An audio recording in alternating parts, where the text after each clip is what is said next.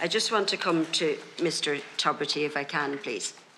And there's just, in 2019, you might have seen this out in the public domain recently, that you were launching the St Vincent de Paul Christmas appeal, and when you were interviewed, you were said that you were haunted by the idea of children in poverty and the homeless crisis, and you also said that you'd accept RTE's cost-cutting measures gracefully, and when it comes to this sort of issue, that's not something you've ever been found wanting on. But here we are 3 or 4 years later, and we know that that pay cut was subsidised by this deal. Yeah, I wouldn't characterise that as a pay cut being subsidised by any deal. I also.